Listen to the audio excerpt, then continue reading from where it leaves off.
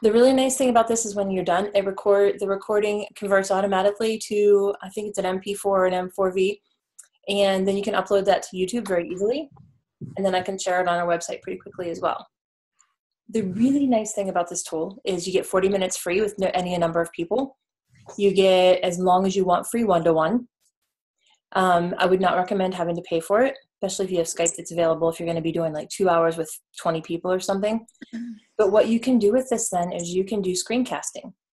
So you're able to show people how to do something or walk through a document or a PowerPoint really easily and record that. So you have those features for this week when you're looking at video, and in 2 weeks whenever you're making video. Is it this week you're making video? But whenever you're making your video on that, you can use this as your screen recording, your screencasting apparatus. That'll work. Because this is interactive multimedia, it is a really fantastic tool. Obviously, Camtasia has nicer features. You can add the hot links and things like that. YouTube Video Manager and Video Editor has a lot of really nice tools now as well. But this one is pretty easy to use and pretty self-explanatory. I know I talk fast, so I apologize. If I'm going too fast, tell me to stop. When I was in the classroom, I would tell the kids, whoa, Nelly. So 2 seconds about me, and then we will jump right in. I'm Jen Weibel. I just finished my second year at Central Michigan.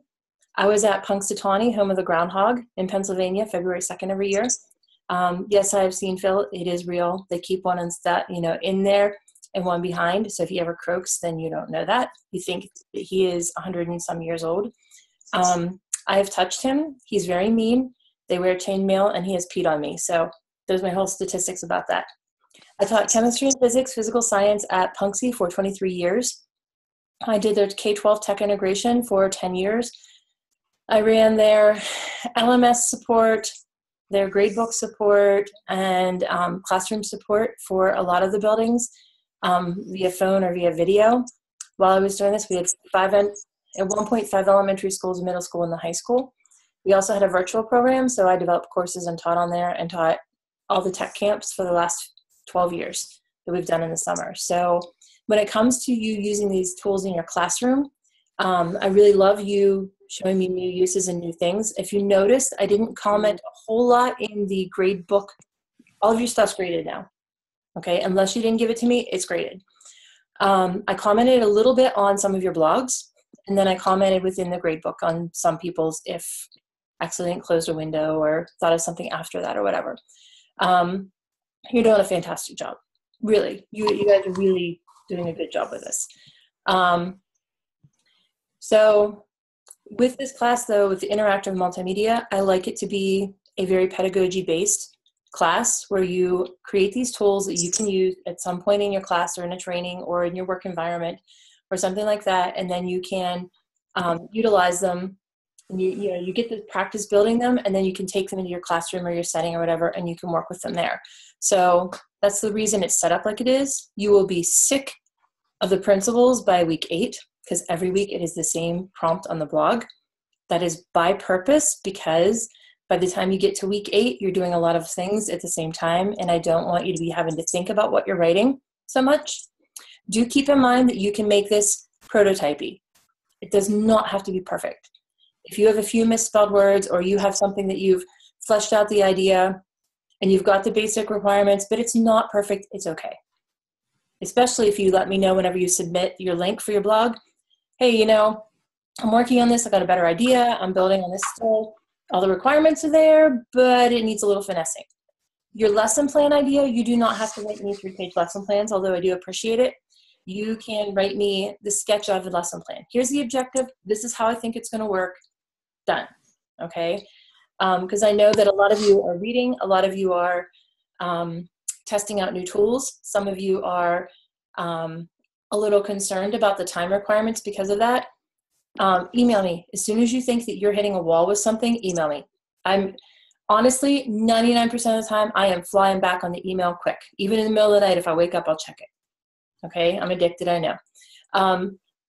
So I get back to you really quickly. So if you think that you are really getting frustrated before you decide to throw your computer off your balcony, you need to just email me and say, this is not working. Somebody did say that last week, 2 weeks ago. So let me know. We can walk you through it. We can find you another tool. Some people's systems don't let them work with others as nicely. If I suggest 2 or 3 tools and you want to use something that's going to do the same purpose, use it. Tell us about it. It's a great thing. Put it on the Padlet. You get up to 10 points for 10 links on the Padlet. And those are really awesome, cool tools, because if you click on the Padlet and get the address, you have that forever. You have your blogs forever. You have this personal learning network of people that, and I mean, you guys have a fantastic cohort. I have to say, I'm really sad that I probably won't teach you again as you're moving through, because you guys have been really great so far. So all of these things are built so you have them outside of the class. So when the class is over and Blackboard shuts down your class in 2 years, they wipe the shells clean to save on memory, you'll still have this network of people's lessons that you can say, oh, somebody did a lesson with that. I remember that from 2 years ago, and you can go pull it off of their blog page. So that's kind of my reasoning behind these things. Like, I don't make you do extra work because I think you need extra work, because I know what a teacher really does. So I do them most of the time. They have a specific pedagogical goal or theoretical goal that's going to be pushing you to think about things a certain way, or do things, or try things. So that's that. Now, with that being said, do you have any questions or comments about the first 3 weeks of class? So far you had the Padlet, the digital imagery, the infographic. You can just pop right in there. Okay. It's not a lot of wait time. I should probably count to 10 again, but all right, the second week, this 4th week that you're doing now is looking at video. So you are finding a video and you're evaluating it. You're saying, this is what I would use in my class, this is not what I use in my class.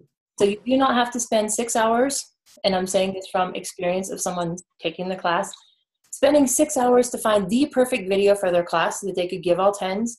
Not the purpose. The purpose is, you know, you're going into class tomorrow, and you know that you have 5 million pieces of paperwork that are due back to the office by the end of the day, and you have grades to do and finals to grade, and you need the kids to have this really great activity that they can do in class that's going to teach them stuff, but you know, you don't have time to build all your own resources. So you go to YouTube and you Google search something, or you Google search something and a video comes up and you're like, it's a 7, I'll use it this year, next year I'll find a better one.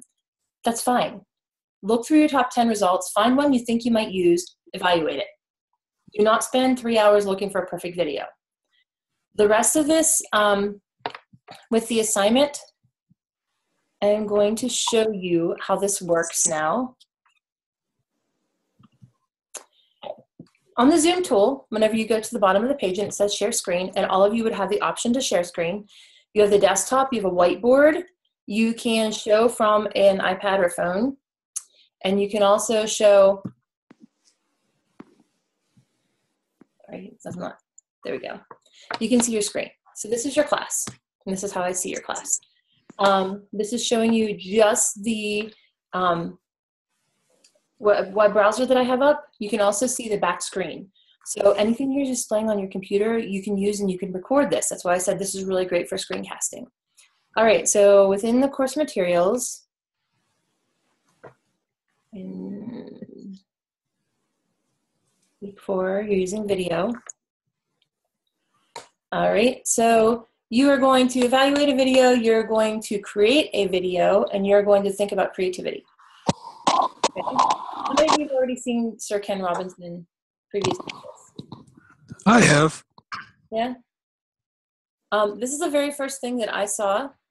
I'll stop showing there because I can't see you. This is the very first thing that I saw whenever I started taking my master's program 10 years ago.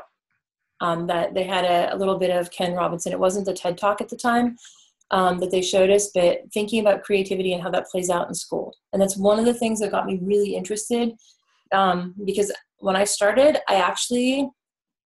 one of my friends reminds me all the time that I said, I don't want a stupid education degree. I'm not going back and paying for a master's that I'm never going to do anything else with. It's stupid. And so I took 2 classes because I wanted to know what to do with the computers they dumped in my room.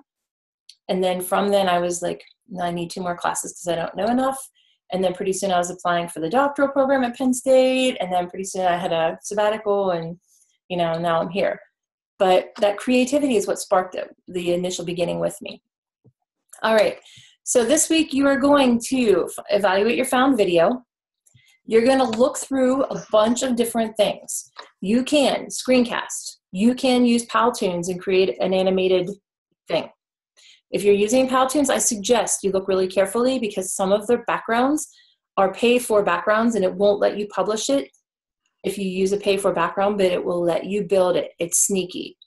I'm going to tell you, do not pay for any tool that you use in this class, okay? If you want to use your trial membership on the things, you can, but don't pay for things.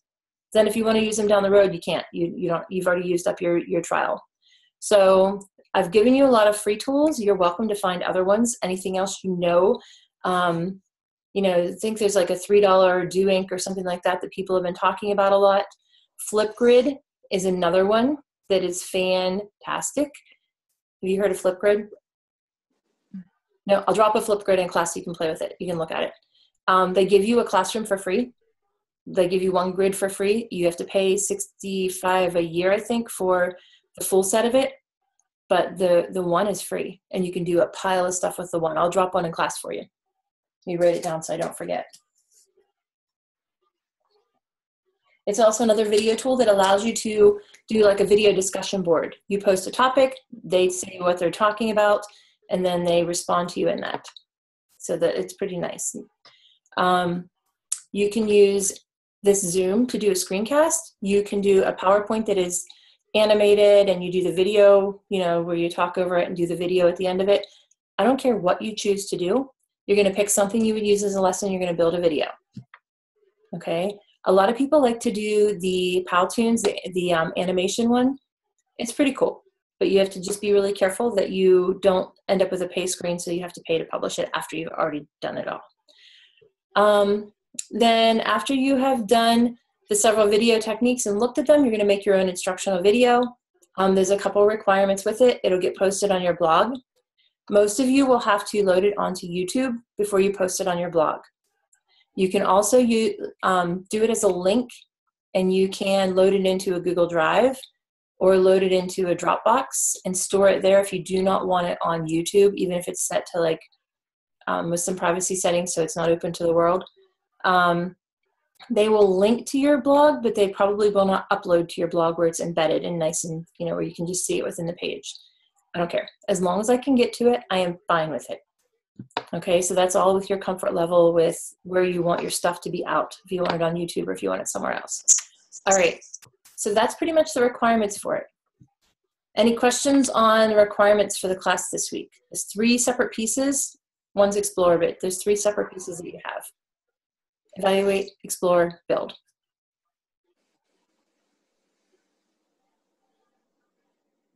Go ahead. Everything's due Sunday, right? Yeah, everything's due Sunday. Okay, just making sure. Yeah, and if you have some major catastrophe, Central Michigan locks you out of your entire account, that has happened. That's fine. Email me and let me know, or even just, post it as soon as you can and email me and tell me what the problem was. All right, just making sure. Yeah, not a problem. Everything's due Sunday night until the very last week. That one I have to end class on Friday because grades are due the next week. They're due, class ends on Friday and they're due, I think, Monday. So Monday or Tuesday. So the last week, the 8th week of the class, that class ends on Friday. And that gives you your 2 days off before you start your next one, if you're running. Oh, okay. Yeah. Yeah. Okay, so now we want to talk about creativity. How do you guys use creativity in your classroom? And I will wait time on you on this one. So do you use creativity in your classroom? Do you talk about it? Do you value it? Some of you are art people, so I better hear some answers. I'm an art teacher. Yeah. 2 of you, right? Maybe not that's here, but there's 2 in the class, I think. I'm also an art teacher. Okay. I remembered from that. All right, so you guys use creativity, so talk a little bit about that, and then we will let other people chime in on how they use creativity within subject areas. I give a lot of choices, even though a lot of my projects are the same for students, but I don't expect them to all look the same. So lots of choices. Yeah. How about you, Nicole or Dallas, Who? whatever your first name? Oh, sorry, Andrew. Andrew. Okay. I was going off my blog post. For me, I do a lot of formative assessment. So a lot of it's based off of students that I know and students that I don't know. So students that I do know, I expect them to grow compared to the last year. I expect them to not only research ideas, but kind of based off the Creative Commons. I've used TED Talks in the past, and one is how to steal like an artist, and it's not imitation is not flattery. That was kind of the whole point of it. Students can steal ideas, but adapt them to and manipulate them to make their own objectives and make their own statements. So. And Nicole, you said you teach art as well, right? I do, elementary. So we're a little bit more structured because we're still building on foundations, but I also do a lot of choice-based assignments. We have a lot of centers where it's student-centered, and they make their choices on where they want to go. And then there's a set of instructions with each center, and like a rubric that goes along with grading that, and a complete assignment that sort of goes with it. And so often there's students doing different assignments at the same time throughout the room, but at the end of the year they've all covered like all of the basic skills and art history, things like that. We also do critiques, even in elementary school, which I think encourages a lot of creativity because they're looking at each other's artwork, they're getting ideas from each other, and then they're sharing their ideas in like a talking environment. Mm-hmm. I think that helps. How about the rest of you? The rest of you are more content-based. Do you use creativity in your classrooms? Do you talk about it? Do you show that you value it in any way? And there's not a wrong answer here. I just did a cardboard challenge, and we took away the rubric for all the students and the teachers. So they were asking how the challenge was to build a Model T Ford of cardboard and duct tape, and we had 3 different classrooms from around the state doing this, and they all wanted to be told how to make it, but we only gave them like the basic guidelines of what they needed to do, and a deadline. And that was eye-opening because everybody is used to being told how to do it and what color it's supposed to be and how tall it's, So it was a neat experience for everybody involved.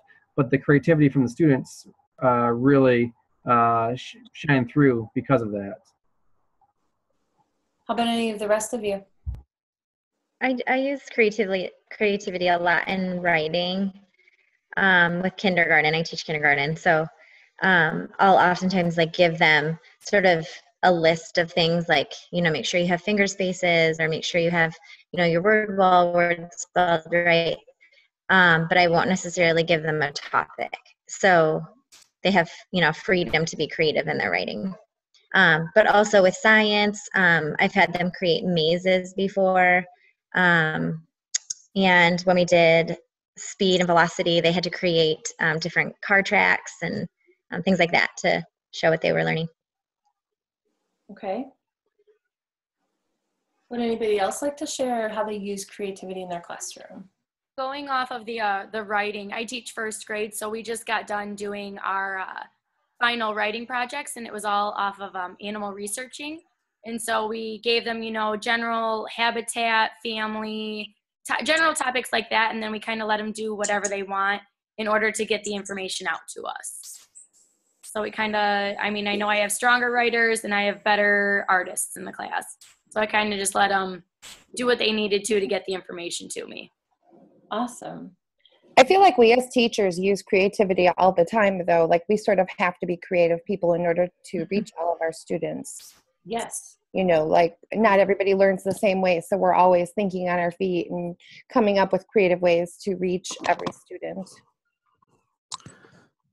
I think a lot of that has to do with passion, though, too, because it's not just about creativity. Some students don't like math, but they might be a good writer. Some students might not like writing, but they might be good at math. So creativity is not just based off of a solo subject.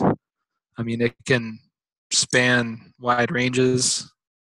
So kind of going off of what you just said, I just started, I'd say about a month and a half ago, math journals, and each student they get the same, I guess, problem to solve, but how they solve it is completely up to them. They get to, either draw out a picture for me or I have one kid who's really high in math, so he likes to write out the story, like, of how he solved it. So kind of going like with that, they just get to choose what they do as long as they can get to the solution. This is awesome. I'm seeing so many common themes with what you're all talking about. Even those of you that are not talking, you're kind of shaking your head a little bit or smiling, even just a little sliver of it. A lot of you are talking about creativity is allowing students the freedom of choice, and that their products are not necessarily going to be the same, that they're going to contain the same information, and those kind of things. So I think that that's really interesting that all of you are pulling this kind of similar theme with that. Now here's my question to you. How do you grade this? Do you grade it? Can you grade creativity?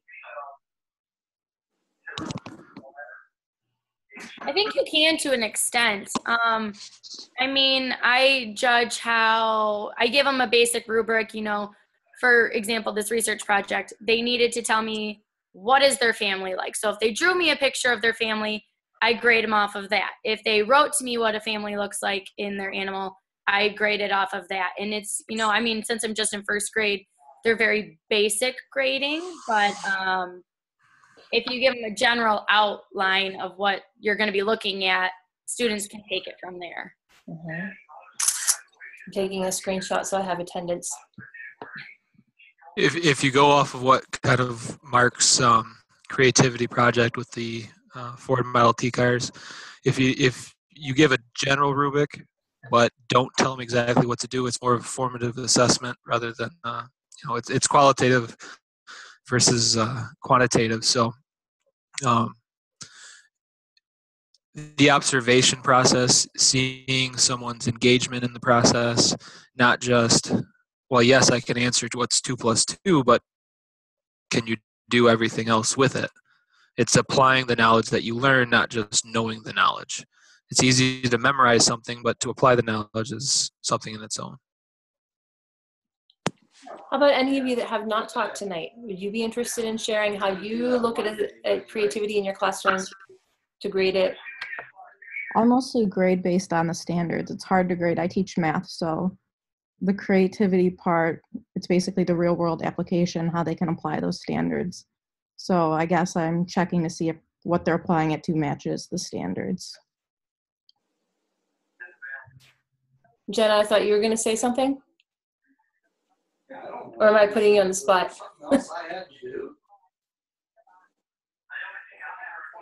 Nope, okay.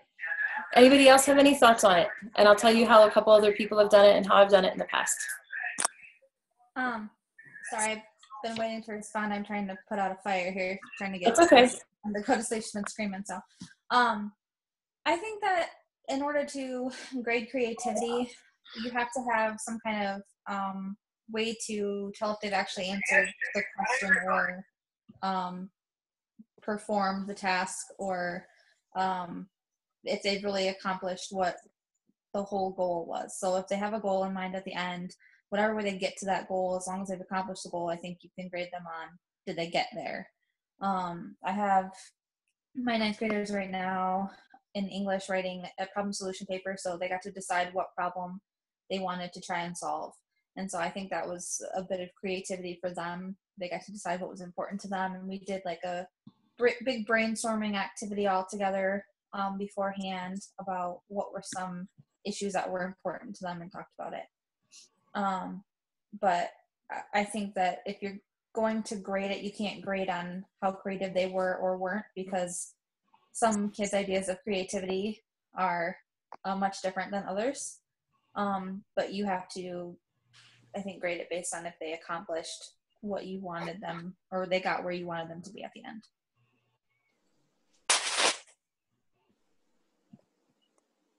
Any thoughts on what she said? Yeah, I agree. I mean, I think if they've reached the end goal, then that's what you grade it. You know, you grade it based on that. Okay, so I'm not disagreeing with you, and jump in at any time if you have thoughts on this. How I have seen it happen in classrooms to grade on creativity, and I taught chemistry and physics and physical science. So, I mean, I wasn't teaching anything that's typically associated with a lot of creativity or anything like that. But what we were doing is setting up our rubrics so that if you did all the requirements and met your goal, you had a 95%. And that extra 5% was going above and beyond. Maybe it was maybe you're not an artist, but you did a really neat, carefully done project that had extra pieces that were included in it that you went a little above and beyond. Or maybe it was, instead of turning in an essay, you did, a slam poetry essay. Or maybe kids bring in guitars one day and their whole drum kit. I did not realize that was all coming in. And they had guitars and a drum kit and a singer, and they had their entire song about their periodic table family set to music and played, okay? So those are things that, that's 5%. But if you give them the opportunity, sometimes you're going to get really great things. The other thing I found out people are doing, and I hadn't thought of this before, but they post like the best example of something that they get from a kid that's really creative and really well done, and they post that and they say, this is a really nice example of it. I think you guys are easily capable of going above and beyond this. And if you're setting the standard pretty high, a lot of times you're able to push them to do that extra because they see it modeled in whatever it is that you happen to have there. So that can sometimes help a little bit as well. But those are a couple ways I've seen structured in a regular classroom to add in a little component for creativity where you're not grading them on if they're a good artist, if they're a music, if they're a good writer, those kind of things, in addition to meeting your classroom goals. So that's how I've seen it structured there. Another way to foster creativity that I've seen, a couple of teachers that I have worked with and that actually I had in class 3 semesters ago, the ones in class, they had a checklist, and that you had to have, 2 of this type of assignment, 2 of this type of assignment, 2 of this, then by the end of the semester, or by the end of the 9 weeks, it added up to 100 points. And so if you wrote just a normal essay, maybe you got 10 points for your creativity points. And if you did a video production of something, you got 50 points. And you could only do so many of them, whatever, that it's structured, so that you could do, of the 5 assignments, maybe it had to add up to 50 points. The students were always choosing another medium, maybe that was one out of their comfort zone. And for the most part, they had choice on when they did it. So if they really knew their topic, maybe they would pick to do a video this time because they aren't so sure about video. Or if they're really shaky on their topic, maybe they just want to do a straight out infographic or poster or something like that. So giving the students the freedom of choice, even though they have to give you the same content, is one way that you can kind of foster the creativity in your classroom and get through all of your objectives that you have to get through by the time you have to take the test at the end of the year. So I do understand all the constraints that you get put on you as a classroom teacher. So those are just a couple pieces with that. Now we have about 6 minutes left, 8 minutes left, I'm sorry, that we have in class. So if you have any questions you want to add to this conversation, you can go ahead and these are like crickets. It's my bedtime. Yeah, I hear you. Okay, then if you have anything else, it's half an hour of your time. If you have anything else that you want to ask me about or talk to me about, please feel free to hang out afterwards, and we can kind of go through. If we run out of time, I'll start another Zoom session because I only have a free one. So we're going with, I'm going to call my husband. He knows I'm on here. He doesn't see me. Phone's on speaker. So anyway, you can stick around and we can talk about it. I will tell you next week, is augmented learning. So we're looking at QR codes, which are fine to use, or AR, augmented reality, using Erasmus, or you can pay for Layer, but I'm not paying for Layer to see it. So we've done a lot of kind of interesting things with that, and I have some examples I'll put up that people have done. So that one's probably the most out there. So if you are kind of feeling tech challenged already and you want to, I can drop a help session in next week if you feel the need. So just kind of email me if you think that looking over the assignment next week, that we're not planning on this. So next week, if you're having some issues or you think you might have issues, let me know and I'll schedule a help session for us. Okay? All right. Other than that, it was great to see all your faces. And even though a couple of you did not talk at all, that is fine. And I will, be talking to you on your blogs and in the comments and things like that. And have a good night. To leave this, Thank you. Yeah. To leave the meeting, you click on the bottom right corner. It says, and it'll say like leave this meeting, and you can just hop on out of there. Or if you want to stick around, then you can stick around and we can talk. Thank you. Yeah. Have a great night. You too. Good night. Good night. Good night, everybody. Have a good night. Good night.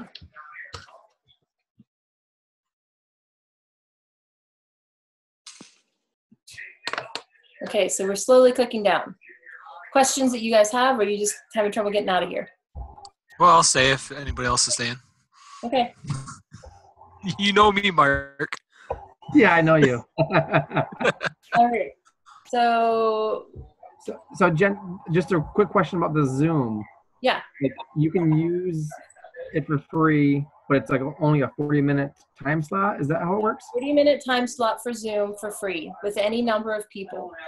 If it is you by yourself or it is you and one other person, I've been on Zoom meetings for 4 hours before. Because we just used like a very expensive program last week for the cardboard challenge, and this is way easier and more clear. I'm feeling kind of bad that the ISD had spent money on the program. I mean, we use Collaborate at Central Michigan, and Penn State just went to Canvas for their LMS, and they went to Zoom for their conferencing platform. So it's picking up traction and doing it. If you can do it in 40-minute chunks and just have repeating windows every 40 minutes, like open a new meeting every 40 minutes, you can run sessions all day with like, I think up to 50 people or up to 40 people for free. So it's nice. Yeah. And I was sticking around to see if Matt was going to say anything. Yeah, Matt, come on. I didn't say anything either. Something, right? You wanted me to say something, or is it anything? He spoke.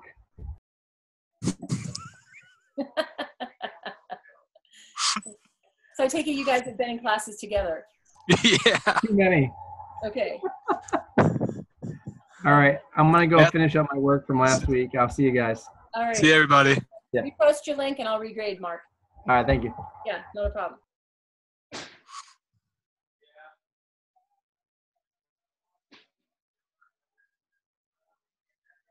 Okay, I think Matt, are you leaving, or are you, Mark? I think he's leaving, so I'm just gonna boot him. Hey, hi, Leanne. It's just you and me now, and I am turning off the video.